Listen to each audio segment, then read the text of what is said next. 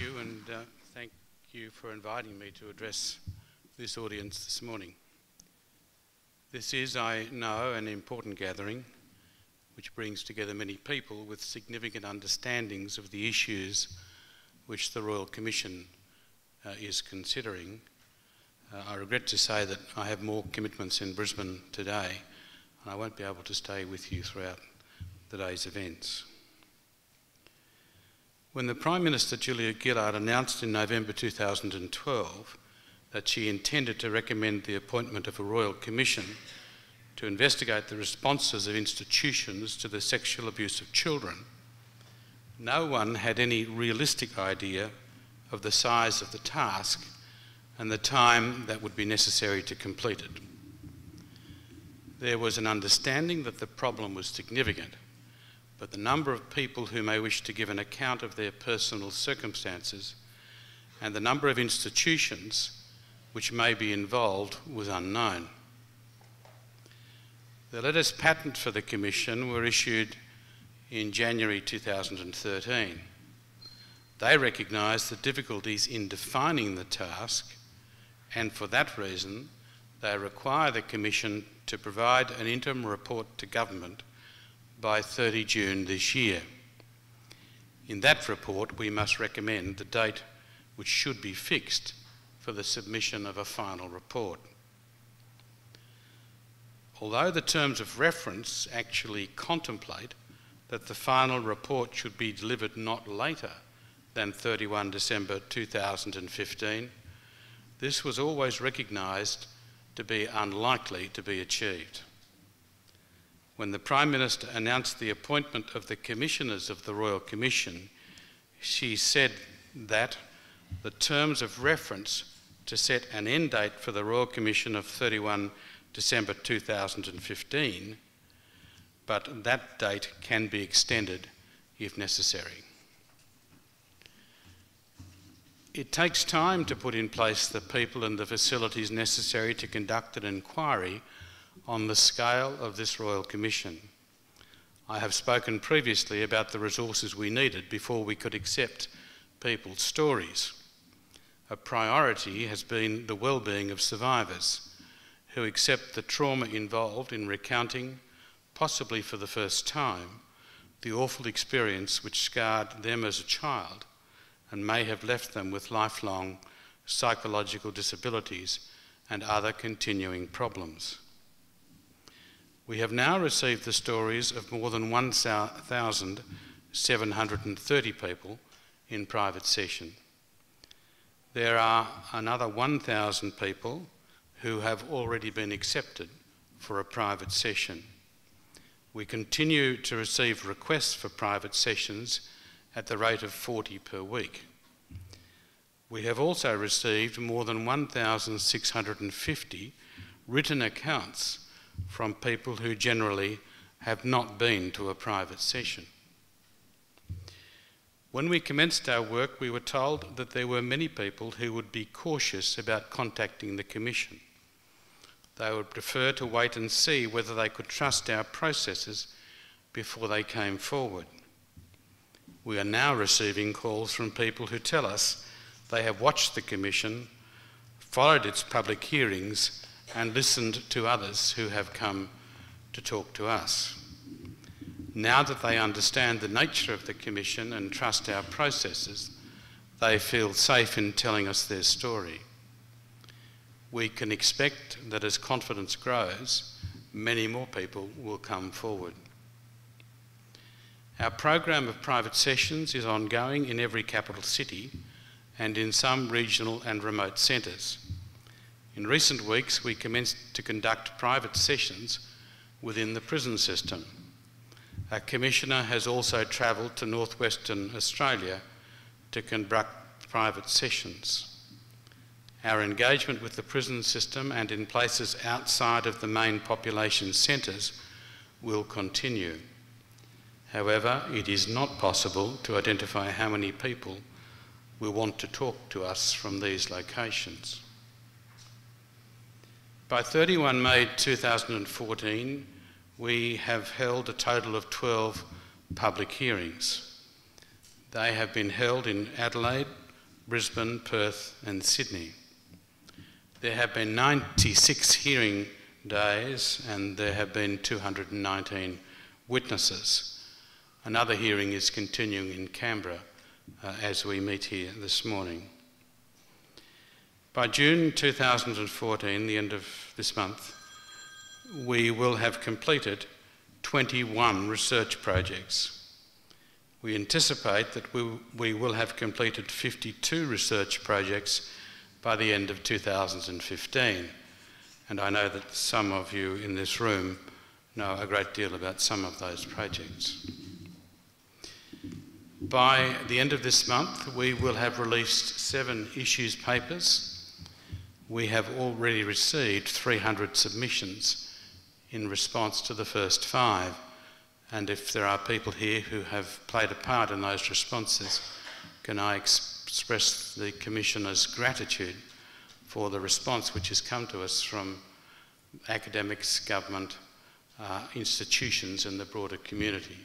They are of immense value to the work that we are doing. We held the first community roundtable in April this year, and that focused on out-of-home care. The second roundtable will look at working with children checks, which I will chair in Canberra next Monday. By the end of last month, we had issued 643 notices or summonses to produce, and we have received more than 400,000 documents in response to those notices. We have also issued 246 notices to witnesses, to people to appear and give evidence before the Commission. I can go on talking numbers, but you may be interested to know that we've had 13,500 phone calls and we've received 5,500 pieces of correspondence. You may be interested to know that I have referred, under the powers given to me under the Act, more than 160 matters for investigation by the police in various states in Australia.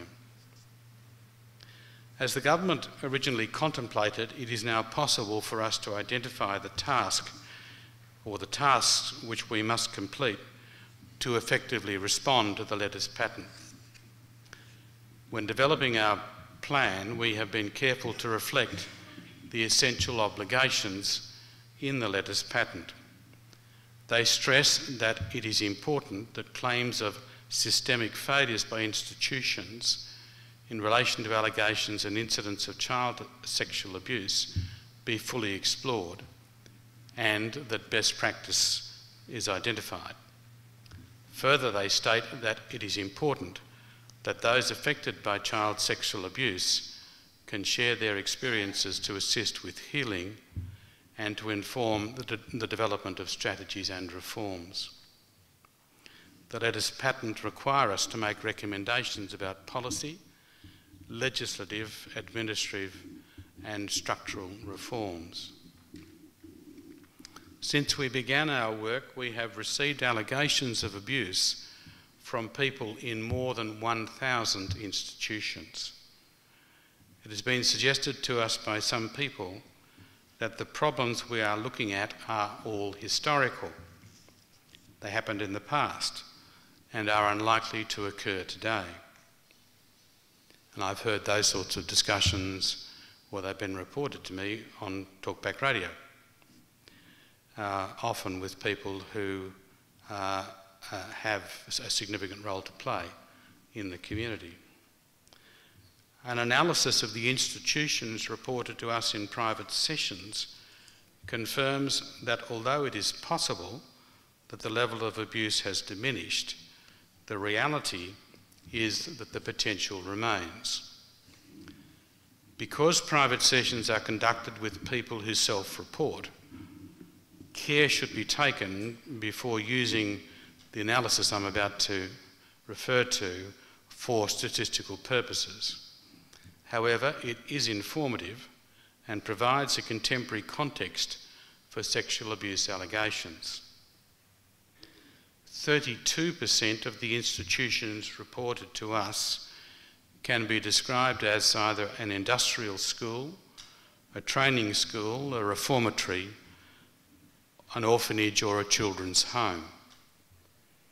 Some of the children in these facilities would have been part of the child migration program, which occurred generally in the third quarter of the last century. Other children would have been born out of wedlock, and because of the cultural norm of that time, surrendered to institutional care. It can be assumed that with the cessation of these programs and the widespread use of contraception and more accepting social attitudes, the risk to children in the circumstances of the schools and similar institutions I referred to has been removed. However, with the closure of orphanages and similar residential institutions for children, the problems which children previously faced when living in dysfunctional families or without effective care from a parent or guardian have not disappeared. Many of those children will today find their way into out-of-home care. Others of them who have encountered difficulties with the justice system will end up in some form of detention. Those children remain vulnerable to abuse, although in a different institutional setting or context. Apart from that first group, there are three other types of institution which are subject to high levels of complaint in the reports we have received in private sessions. 30% of our private sessions have been conducted, that's 30%, have been conducted with people who were abused in a school or in another form of educational setting. 16% have told us they were abused in a place of worship, in a church youth group or in a seminary. About 8% report abuse in out-of-home care. The balance of those coming to us in private session report abuse in a variety of circumstances, including childcare, sporting groups, healthcare and juvenile justice. We can assume that the number of children in childcare, both daycare and after-school care, will have increased in recent years, and I am sure is going to increase further in the years to come. Knowing of that matter, or our knowledge of that matter, was one of the reasons why the earliest or second hearing we did was the hearing into the YMCA, which is a very large provider of after-school care. The balance of those coming to us in private sessions report, I've told you, abuse in various circumstances. It is obvious that in any institution which has responsibility for children, there is a risk of sexual abuse. As I have said, it is only the child migrant children and children born out of wedlock who are no longer in institutions. All of the other institutions, and accordingly opportunities for abuse, remain.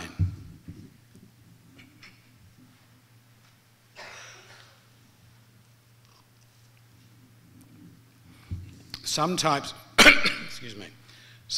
of institutions, in particular out-of-home care and child daycare and after-school care, have increased in number over recent years. Because it takes on average more than 20 years for people to report abuse, in some cases significantly longer, it is wrong to assume that abuse of children in an institutional context is a problem of the past. The task of the Royal Commission is to identify appropriate recommendations to respond to a problem which, although of necessity is described by past events, it must respond to future risks. I have described on previous occasions the care with which the Royal Commission selects institutions to be considered in a public hearing. Although some must be hearings in relation to institutions which have ceased to exist, many are not. We have conducted public hearings into the Scouts, the YMCA, 3 schools, 2 diocesan churches, and the Salvation Army. All of these institutions continue to exist. The risk of abuse accordingly remains. We will continue to select public hearings where we can develop issues of present relevance and develop contemporary responses. Faith-based institutions, whether residential facilities, schools or diocesan, constitute a significant proportion of the institutions reported to us by survivors. Many of these are Catholic institutions. Although we will look at a representative sample of all institutions in public hearings, it is inevitable that there will be multiple Catholic institutions which must be considered. You may be aware of the recent statements by Vatican spokesmen and the Pope in relation to the sexual abuse of children. To further our inquiries into the response of the Catholic Church to offending priests and religious in Australia, I have written to Cardinal Teresa Bertoni, the Secretary of State of the Vatican City, seeking a copy of all documents held in Rome relating to complaints of sexual abuse by priests or religious. We have asked for copies of documents which reveal the nature and extent of communications between Catholic congregations in Australia and the Holy See. We have to date received some documents which are relevant to the public inquiry which will occur shortly in respect of the Catholic Diocese of Wollongong. I am awaiting a reply in relation to my general request. From these documents, we should be able to determine how church authorities in Australia, under the guidance or direction of the Vatican, have responded to individual allegations of abuse. One of the many difficult questions which the Royal Commission is considering is, why does abuse occur? Or more directly, why does a person become an abuser? A variety of views, and some of you in this audience, of course, know more about the issue than I, but a variety of views have been expressed. It is unclear to me whether we will ever be able to satisfactorily answer the question. However, we will identify and consider the theories which involve the structure of institutions and the profile of individuals who have authority within them in an endeavour to provide an answer to the important question. The issue is compounded by the fact that we know that the majority of abuse happens in a familial or other domestic context. That may be merely a product of numbers. Most children live with a family. But it suggests that matters other than the fact of the institution are important. There are people who suggest that the obligation of celibacy increases the risk that a person will be an abuser. Some senior clerics have acknowledged in evidence to the Royal Commission that this is an issue which should be considered. It may also be that familial abuse is predominantly a male assaulting a female, which is occasioned by different factors to a male assaulting a boy in an entirely male environment. These are all complex issues which we must consider.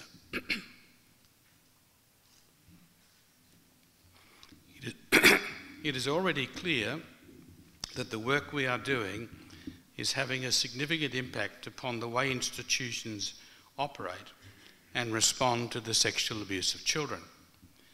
And I suspect that the fact that we exist may have played a small part in the size of the audience here this morning. Some of our understanding about how institutions operate and respond or have operated and do respond, comes from evidence in public hearings. And we also have various other people who have brought information to us about what is now happening in the institutional community. The public hearing into the YMCA carrying bar has brought a response from both the YMCA and other childcare groups. We understand YMCA is reviewing its employment and management procedures, both in New South Wales and elsewhere. We also understand that after hearing of the YMCA's problems, many other childcare providers are reviewing their own practices, learning from the difficulties exposed at the YMCA and failures which enabled abuse to occur. As you know, we have conducted public hearings into segments of the Catholic and Anglican churches.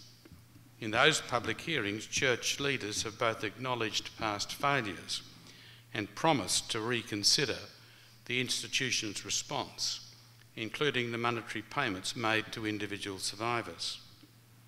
The Salvation Army has responded in the same way. I'll come back to those issues in a moment. We have now examined 3 schools in public hearings. In each of these, significant problems of abuse have been identified. It has been reported to us that as a consequence, many schools are reviewing their own employment and management practices, and where weaknesses are identified, appropriate changes are being made. There are many other issues which we are considering through investigation, research and consultation. The criminal and civil justice systems, working with children procedures, what makes an institution safe for children, and problems in out-of-home care are but some of those issues. By the end of 2015, we estimate that having regard to the other work which we must complete, we will have been able to conduct only 40 public hearings.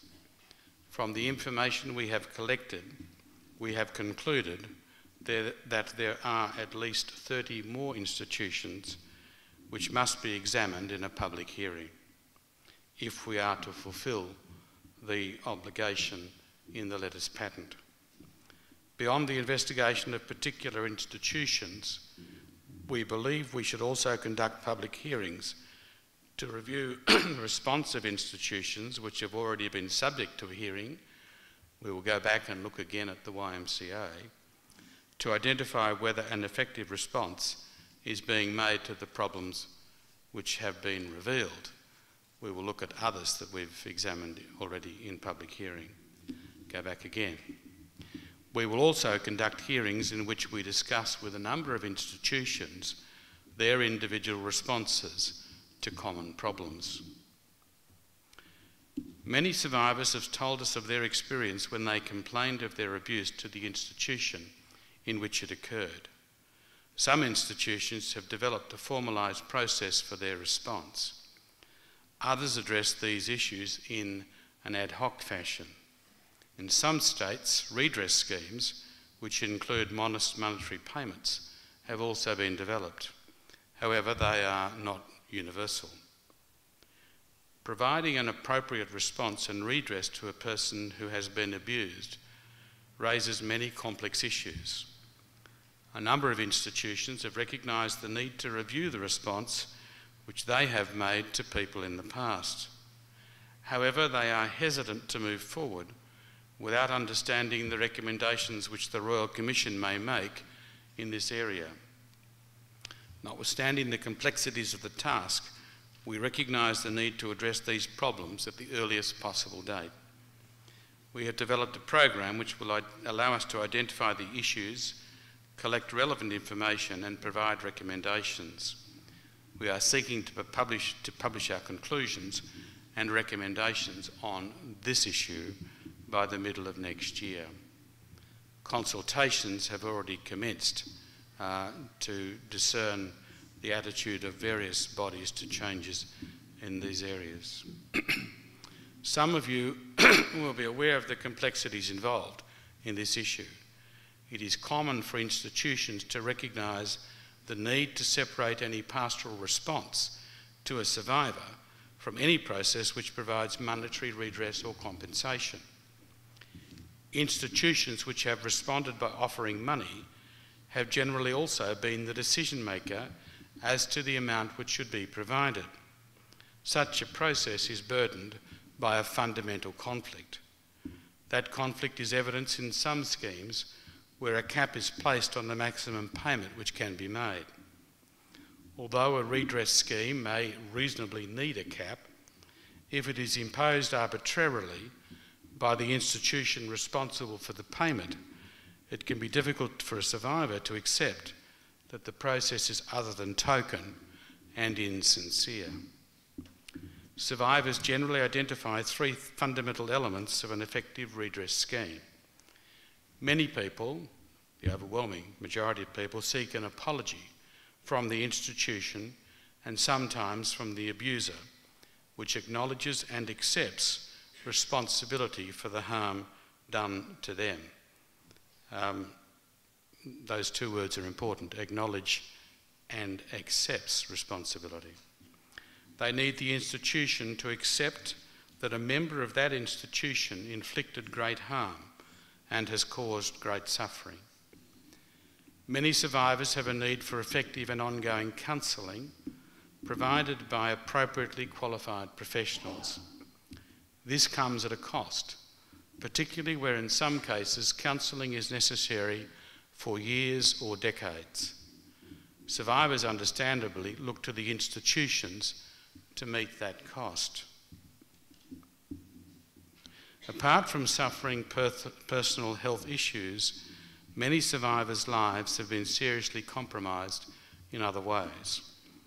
In some cases, the damage is so great that they have never been able to complete an education, establish satisfactory personal relationships, and provide the security of a home and other basics of life.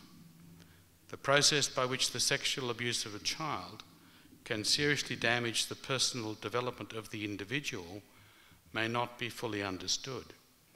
However, it is clear beyond argument that in some people this will occur. To help with these difficulties, many survivors seek a monetary payment. For some, it brings an acknowledgement of the failure of the institution, but for others, it reflects a need for financial assistance to sustain their lives. There are many other issues which the Royal Commission must address. They are discussed in the interim report, which will be provided to the various governments, remembering we are 7 Royal Commissions, not 1, by 30 June, or on 30 June this year. The Commissioners look forward to engaging with both individuals and institutions throughout the country to develop recommendations which will achieve the objective of making our institutions safer places for children. And I welcome the meeting here today and look forward to reports in due course of the discussions which you will have. Thank you very much for inviting me this morning, and thank you for holding these proceedings. Thank you.